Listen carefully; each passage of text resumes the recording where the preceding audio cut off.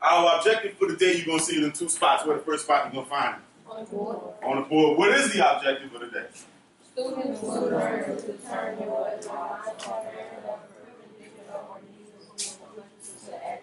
Students will determine whether lines are parallel, perpendicular, or neither with 100% accuracy. All right. Beautiful. Beautiful. Beautiful. Answers what? 6. So I have 6 people that don't know that answer. According to the data, how many people got the first problem? 6. Watch this data. How many people had the first problem wrong? 6. How many people you think got this problem wrong? 6. Why do you think they got? Why, for this first problem, why did they check? Why did they select A as an answer? Go with it, Ms. Jones. They was trying to figure out how to plot it on a graph. So let's go to Paris. The airport is called Paris Charles de Gaulle Airport, and the Earth is going to move, and we're going to get there, and that's how the terminal looks. And when you get there, that's the airport. Okay? That's the airport. In order to get to that airport, right, I just want you to look at several things about the uniqueness of this airport. When you get there, that's the terminal. Say it again. Perpendicular and parallel. So you see, this is the runway. This is where you land. Not when you, this is where you're going to land. But where you leaving from? You leaving from where? New Orleans. So now I'm going to transfer back. So one of the things I want you to see is, here's a parallel line, here's a parallel line, parallel line, parallel line. And what's the uniqueness, what's the unique characteristics about parallel lines? Same slope. Same slope. Slopes are the same. Okay? So let's jump back to us having to leave Louis Armstrong. That's where you're going to leave from. So your mama going to take you to the airport, she's going to put you on a plane, and she's going to drop you off at the terminal. And so the terminal is basically a point. Your mama going to let you out the car, and when she lets you out the car, she's going to drop you at a point.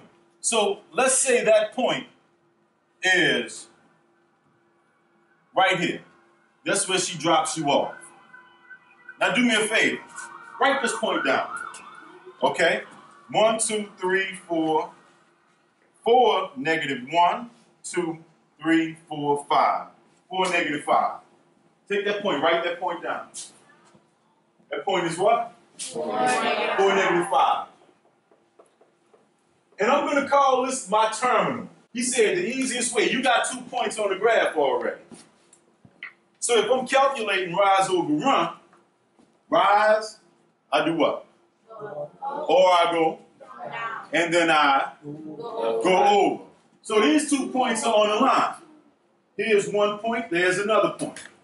So I can easily do what? Rise over run. Count down how many? 2. And then over, I counted down how many? 2. Keep that number in your head. Count down 2 and then start counting. So what's the slope for that line? Negative 2 over 7. All right, good. M was equal to what? Negative 2 over 7. Now, if I want to create another line, in order to create a line, what do I need? 2 points, right? So I'm going to create a line that's parallel to it that my plane is going to take off of, which is the actual runway. Absolutely. I'm going to use, not this one, because this is where my mama dropped me off. You with me? My mama dropped me off right here at the terminal. Now, I boarded the plane. When I boarded the plane got on the taxiway, and now it's about to get on the runway, and that runway is what? Is that runway, say it again? Parallel. That runway is parallel. So that runway should have the same slope. Well, I put a point on the graph already. How do I find the next point? You go line. Find what a line is. And then you just moving the line. Say that again? Just moving the line. No, she said, do what? Go down. You go what? You go down 2 and over 7. Go down 2 and over 7. That'll give me my next point. So if that point is sitting right here, I should be able to go down 1, 2, and over 1, 2, 3, 4, 5, 6, 7, and boom. That point is on the what? On the line. Y'all see it? All right, so now I have that. So I'm going to change the color of this line because this line is now my runway.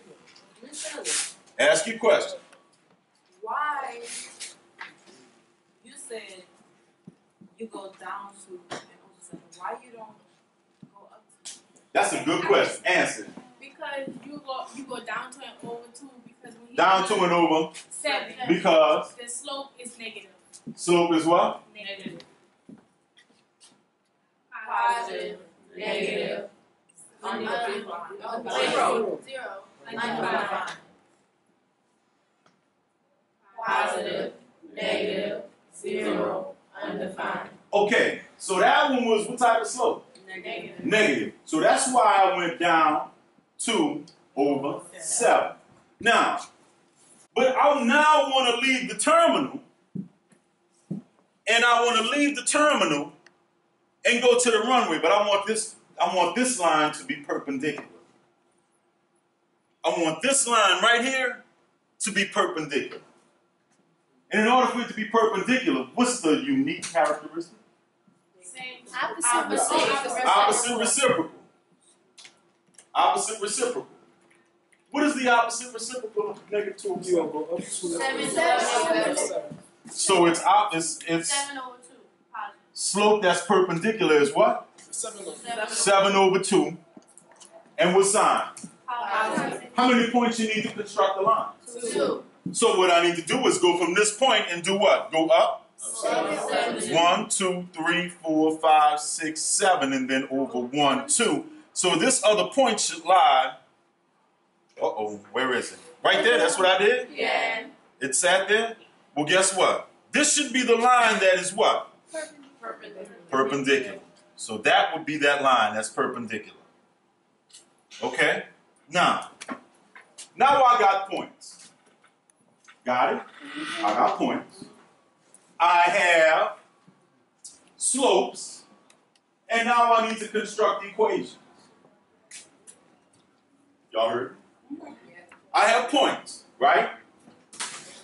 I have 2 points that made a line. I have slopes. So now I need to make equations. What does the equation of the line tell me? If I'm dealing with slope-intercept form, what does the equation of the line give you? The slope and the y-intercept. All right?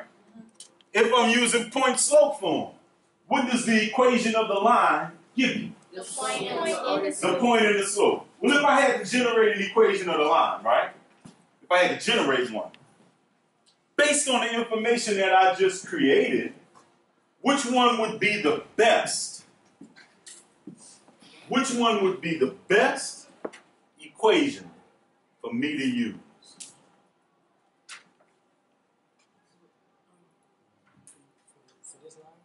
For any line that I want to create right now.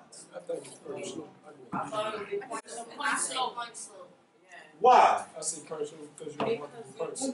Because I have what? I have points and I have slopes. Right? I have points and I have slopes. So it will be much easier for me to create equations of lines when I have what? Points and what? Slopes. Points and slopes.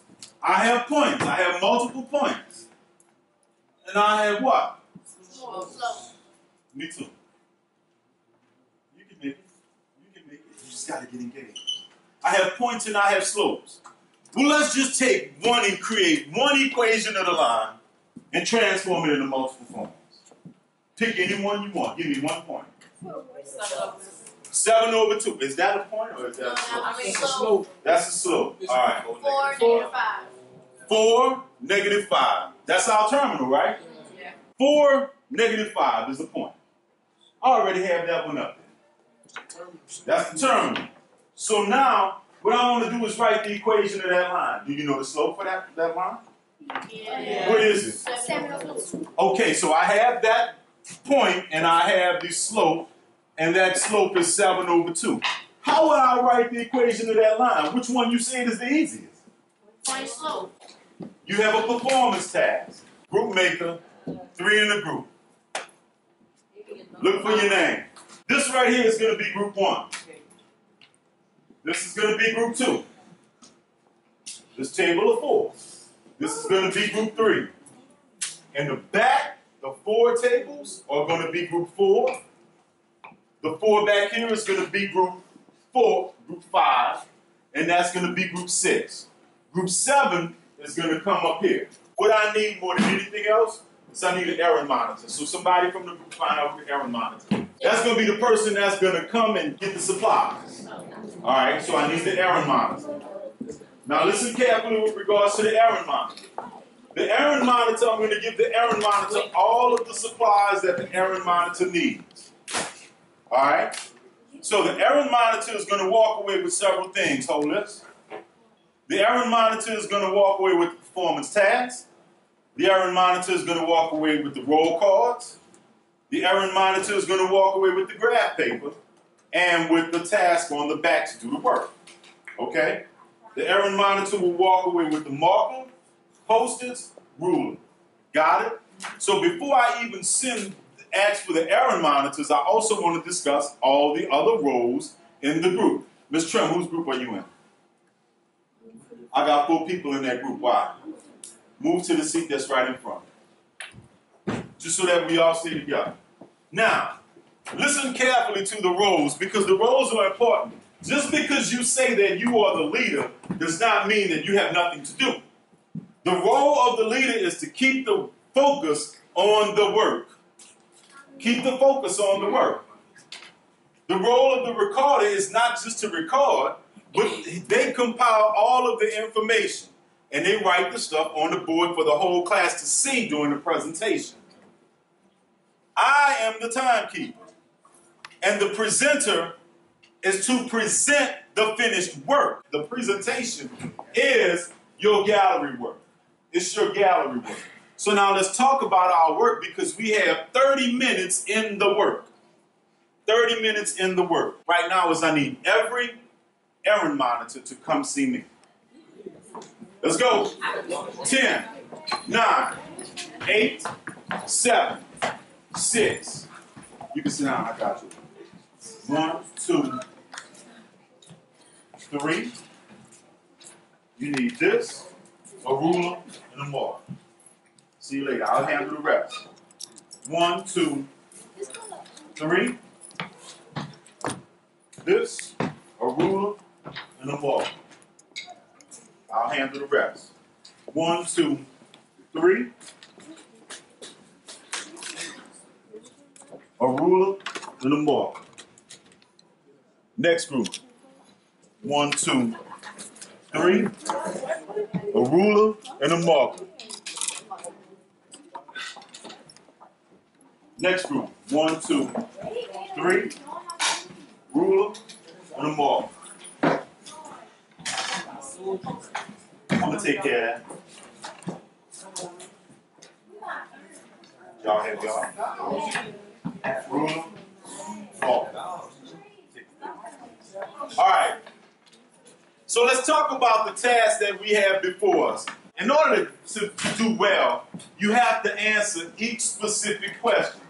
So on the group task sheet that you have, the group task sheet that you have looks like this. What does it say to do for number 1?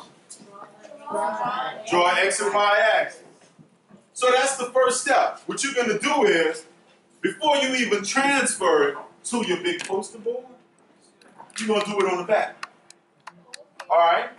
So before you transfer it, you're going to do it on the back. So we need to be cognizant of our time because we get out of here at 3:05. All right?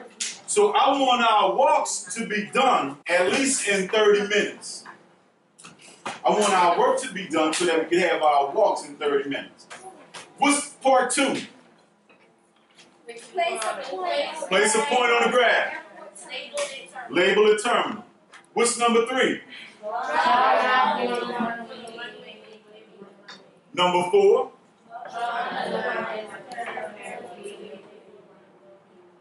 Number 5. Ready? Now it's time for you to get started. I'm putting 25 minutes on the clock. At the 25-minute marker, then I'll tell you it's time to start having that on the posters up and drawn. Yes, sir. Very good question. Is the terminal in a random spot? Yes. Got it? All right. 25 minutes on the clock. Let's go. That's not an X and Y axis. I don't really say put on the What board. a rule.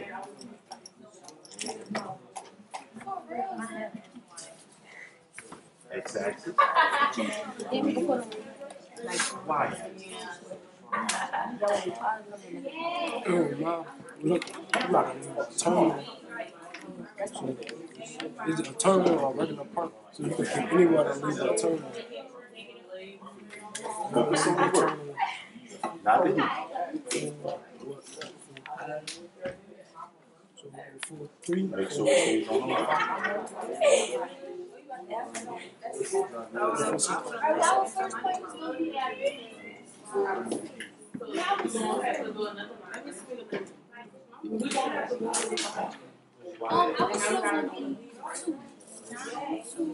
All right, ladies and gentlemen, if you can hear me clap playing twice. is still go, but it's not If you can hear me clap twice. Mouth closed. Once again, if you can hear me clap once, you can hear me clap twice. All right, ladies and gentlemen, now is the time you all need to start transitioning in order that you put your graphs on the graph paper, on the board, so that we can begin our gallery walk. Now is the time. Group 7, you up here. Group 1, Group 2, Group 3.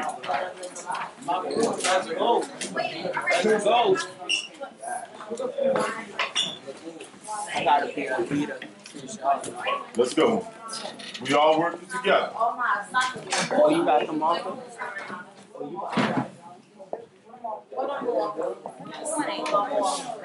I'm Sharmeen.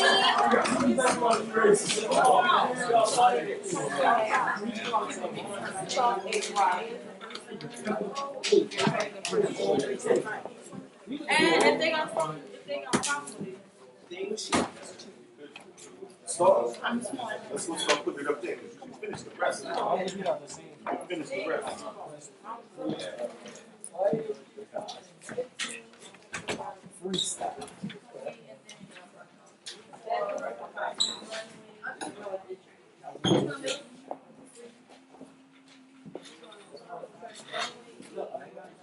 Use your rulers. Use your rulers. Use your tools. You have 5 minutes remaining for your graphs on the walls to be done. 5 minutes. Yeah, you're right.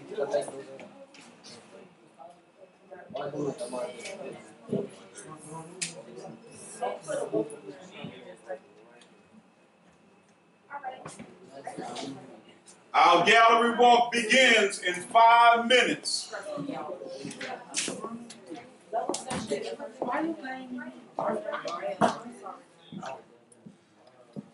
Gallery walk begins.